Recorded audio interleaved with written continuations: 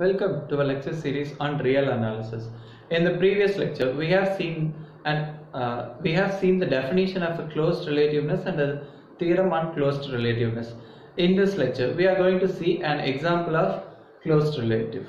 Okay, here our real line is considered to be the metric space X with this standard Euclidean metric, and this is the submetric space taken in this, and this is the set that we have considered. We are going to check whether this is open in Y and open in X or not. Okay. Blindly consider this E to be a subset of R and try to find out the closure of it. Okay, or you just try to find out the limit points of it. If you examine for the limit points, you get this to be your limit point set, and your E closure. Okay, this to be your limit point set, right? So, in order to say a set is closed, what should we say? We should say collection of limit points is contained in E itself. Or we may also say that E closure is same as that of E. Right? So, here what we have done is we have collected the limit points of this set in R.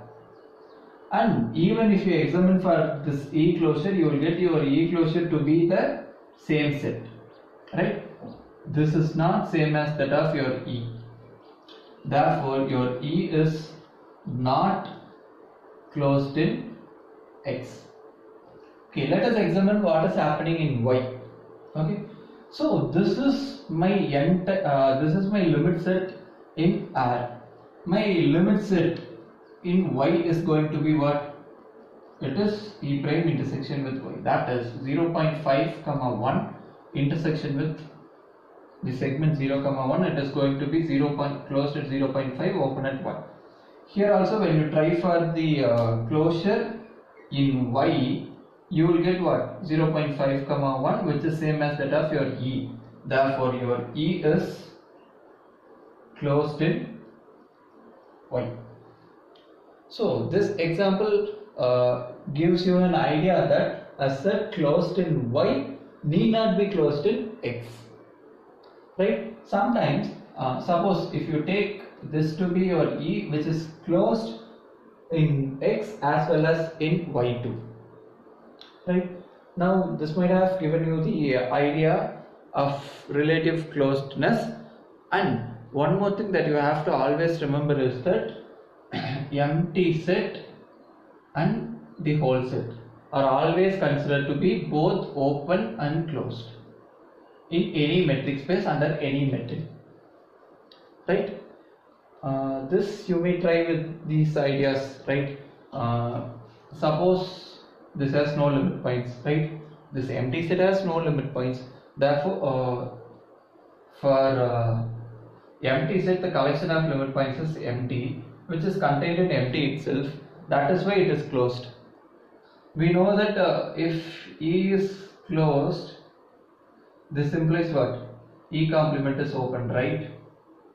So empty set is closed implies empty set complement, which is going to be the entire X, is open.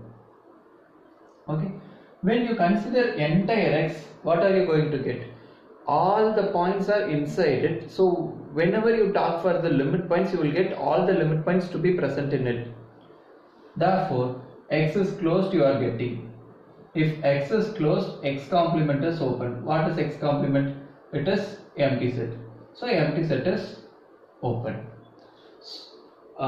With this idea, you may consider 0, 1, the same Y to be your E. You can see this is closed in, this is both open and closed in Y, but is just open in R. It is not closed in R.